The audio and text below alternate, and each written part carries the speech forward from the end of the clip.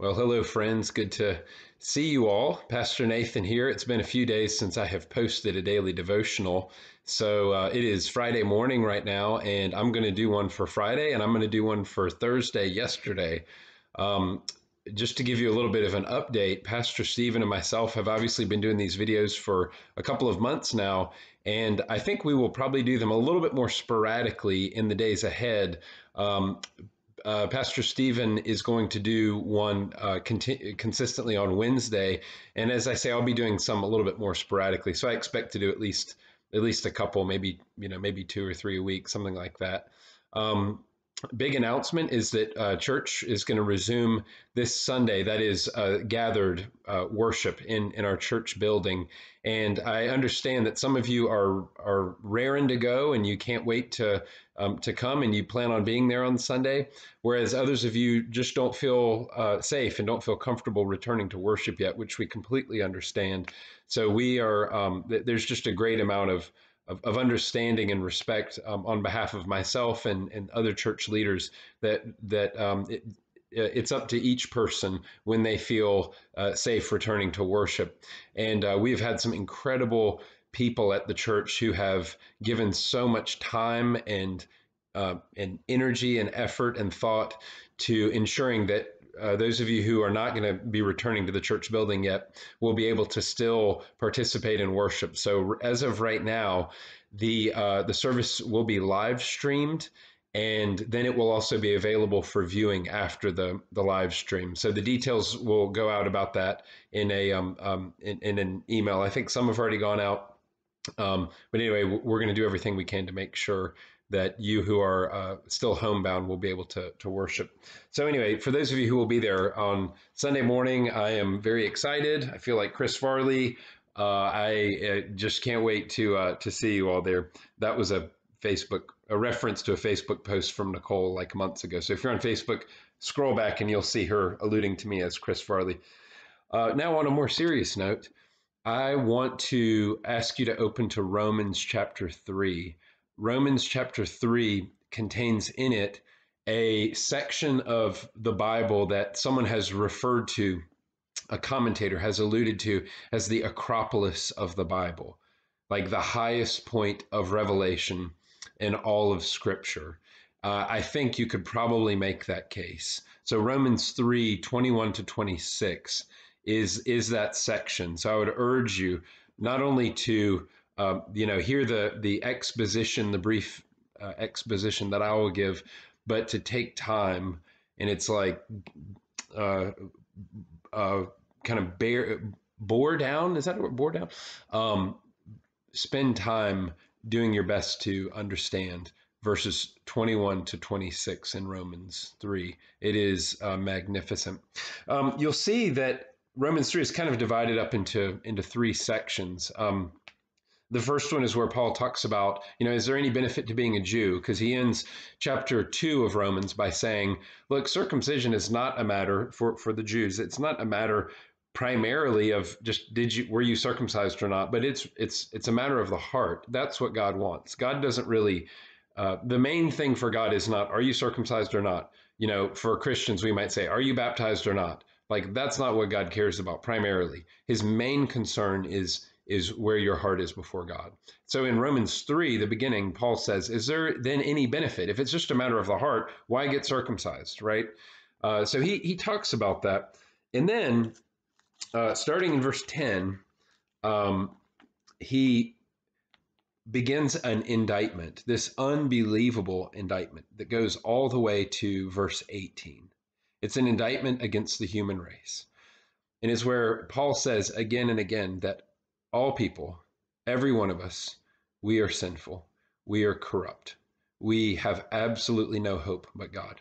And to prove his point, to prove that Paul isn't just this misanthrope, someone who hates humans, a hater of humanity, he quotes the Psalms. He quotes other parts of Scripture, right? Drawing our attention to this. He starts in verse 10. Verse 9, we've already charged all, both Jew and Greek, are under sin. Verse 10, as it is written, none is righteous, no, not one. No one understands, no one seeks for God. All have turned aside, together they have become worthless. No one does good, not even one. Their throat is an open tomb. They use their tongues to deceive. The venom of asps, an asp is a poisonous snake, is under their lips. Their mouth is full of curses and bitterness. Their feet are swift to shed blood. In their paths are ruin and misery, and the way of peace they have not known.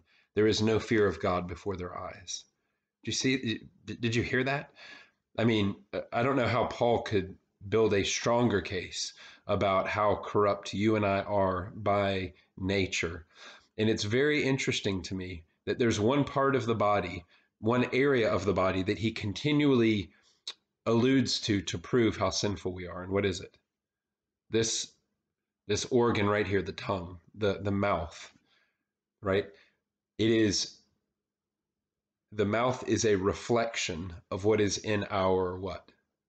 What's in our hearts, right? That's why cursing and that's why tearing people down with your words are so serious. It's not that the mouth did anything wrong. The mouth didn't sin when the mouth said something. It's the heart that sins, right? And the mouth is the vehicle that expresses what's in the heart. So we could talk about that for a long time. It is very interesting that he says in verse 11, no one seeks for God. A lot of people today would say, baloney, I'm seeking after God. I'm seeking after spirituality. What do you mean, Paul? No one seeks after God? How can you say that? I've said it this way before, that people do seek after God.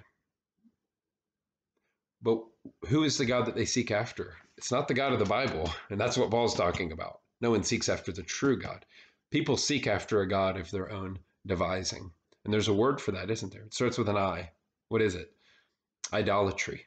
They seek after gods that they delight in. Gods that are, who are, very understanding about, my weaknesses and my infirmities. But the same gods also strike down my enemies, that sort of thing. Well, he goes on in verse 18 and 19 to talk about when God delivers his judgment, every mouth will be stopped, right? Nobody will be able to speak against God. And in verse 20, for by the works of the law, no human being will be justified in his sight, for by the law is the knowledge of sin.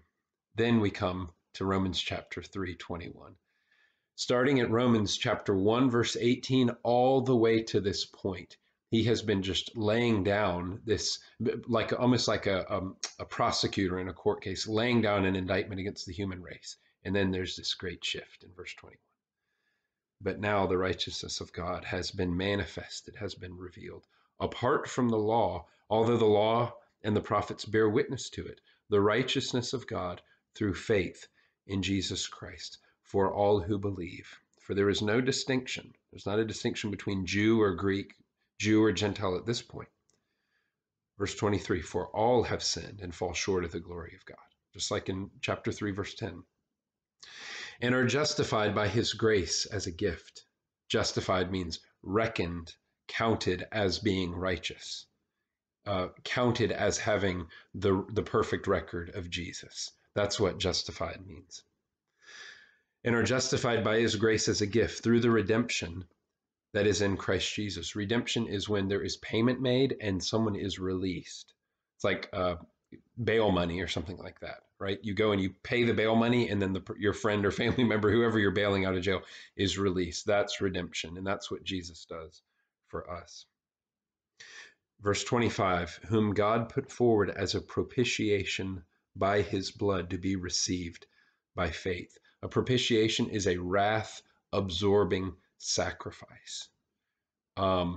Jesus makes God propitious toward us because of his death on the cross. That's propitiation. Jesus took on himself the punishment and absorbed the wrath of God in his death. That's what propitiation is. Why? Verse 25.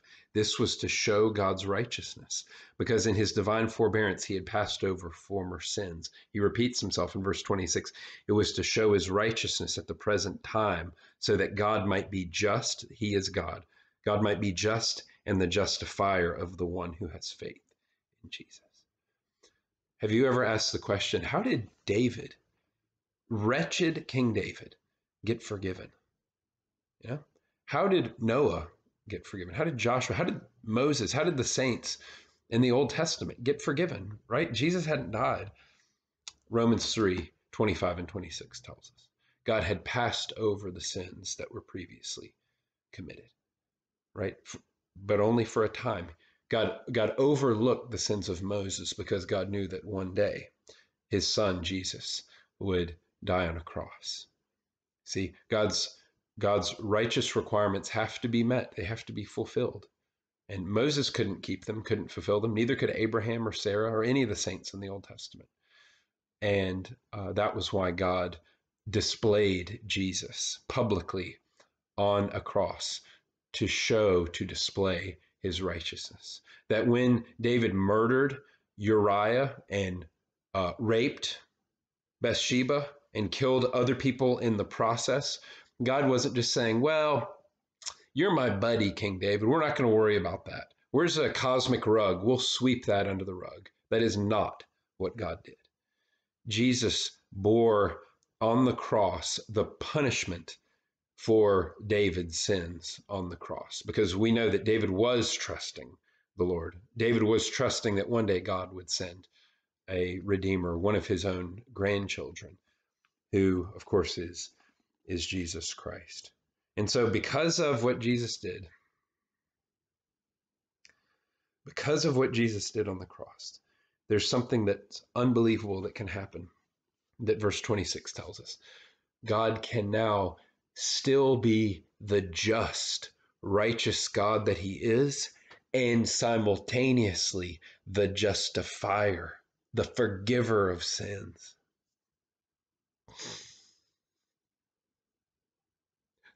Like what Jesus accomplished on the cross is awesome, is absolutely awesome.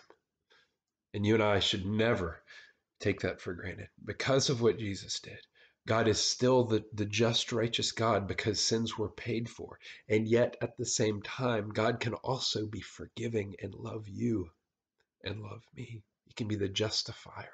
Why? Because if we are trusting Jesus, then we share in not only Jesus taking the penalty for our sins, but we share in Jesus's righteousness that is imputed to us, that is counted to us by faith. And that's why Romans chapter 3, verses 25 and 26 are worth your knowing. Verses 21 to 26 are worth your memorizing and meditating on and loving the God of Romans 3.